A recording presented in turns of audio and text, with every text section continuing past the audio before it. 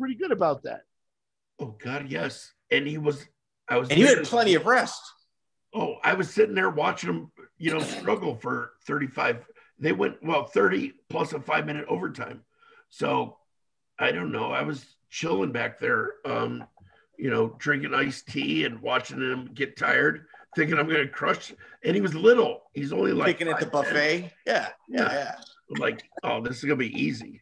Yeah, a lot of people that know Vovchanchyn remember the Pride Vovchanchyn where he fought as a heavyweight and he carried extra weight. You had a sharp, ripped up 200-pound brutalizer. You had him at his meanest.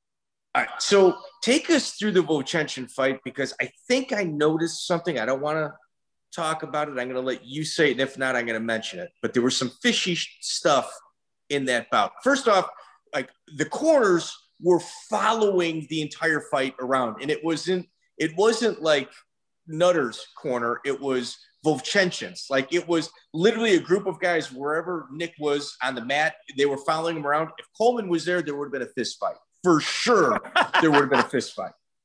So go ahead, Nick. Take us through the Vovchanchyn fight through your eyes. Okay.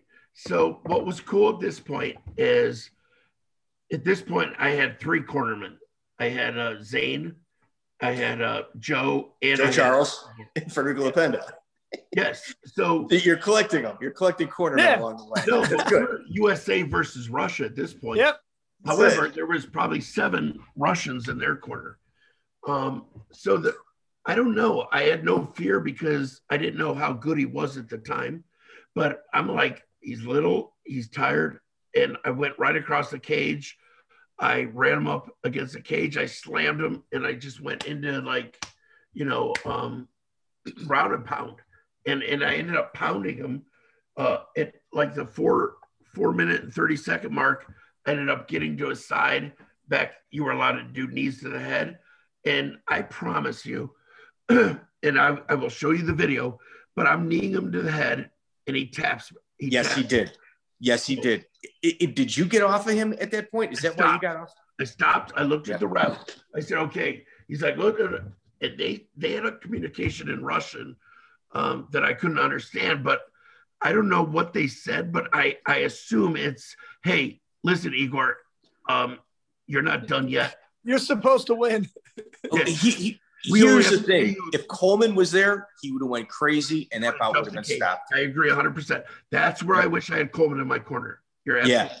Yeah. The one time you needed Coleman. The one time I need him. Other than that, he scares the hell out of me. Like So Nick, why weren't you grabbing the cage at all?